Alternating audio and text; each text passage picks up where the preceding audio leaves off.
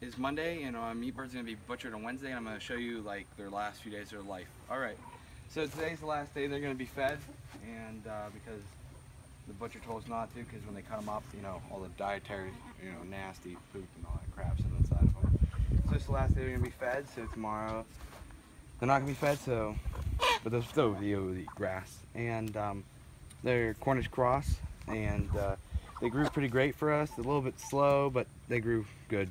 And then over here is my roosters I raised earlier this spring that I never got around to butchering. We just figured we'd butcher them the same time that we're getting the meat birds done.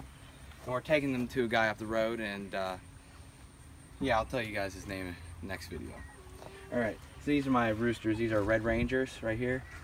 And when we bought them, we only got one hen out of the Red Rangers. I'm keeping the hen for egg production, but the rest of these roosters are going to be eaten. They're going to be like small turkeys, especially the one that weighs 10 pounds. Alright, thank you for watching, and like my videos and subscribe.